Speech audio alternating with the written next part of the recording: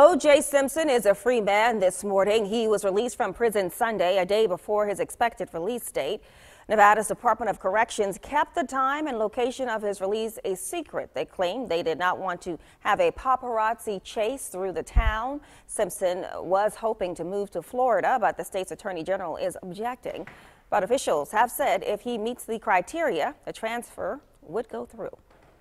I think he's going to do what 70-year-old men do, which is kind of live a retiree's life, golf, and lay very, very low. The former football star served 9 years behind bars for a botched armed robbery inside a Las Vegas hotel. He was granted parole in July during a hearing broadcast on live television. In 1995, Simpson was acquitted of murdering his ex-wife, Nicole Brown Simpson, and her friend, Ron Goldman.